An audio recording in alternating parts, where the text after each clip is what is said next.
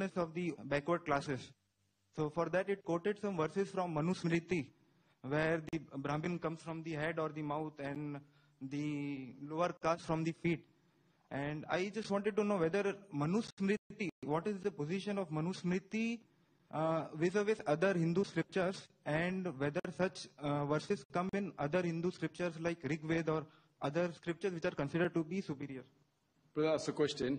There was an article that came a few days back in Hindustan Times talking about why reservation should be there and how they oppressed, quoting Manus Smriti that from the head or the face or the mouth of Almighty God are created the Brahmins, and the warrior class from the chest, and the business class from the stomach or from the thighs of Almighty God, and the Shudra, the lower class, from the feet of Almighty God. So brother asking the question, is this only mentioned in Manus Smriti? What is the position of Manus Smriti? Is it mentioned in the other scriptures? Manus Smriti, there are two types of scriptures among the Hindus: the Shruti and the Smriti. The Shrutis are considered to be the word of God. In this, you have the Vedas and the Upanishads.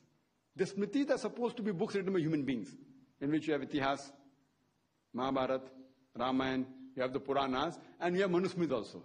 They are called as Dharma Shastra. These scriptures are supposed to be written by human beings as a guidance of how human beings should lead life individually, in a society, and as a community. So, but naturally, they are lesser in authority as compared to the Shrutis. And among the Dharma Shastra, Manusmriti is considered to be the lower amongst these scriptures. But regarding, is this from Almighty God's head or mouth or face is created the Brahmin, and from the feet the Shudras? Is there another scripture? Yes, it is there in other Hindu scriptures also, including the Vedas. This is also present in the Vedas, which is the highest authority. It's mentioned there.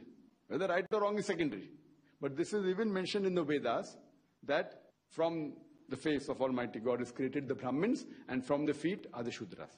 So this caste system is prevalent in the other scriptures, including the highest in authority, that is the Vedas, which many of the reformers, if you hear my talk on similarities between Islam and Hinduism, they have gone against this system, saying caste system should not be there. And for more details, you can refer to my video, similarities between Islam and Hinduism. Hope that answers the question.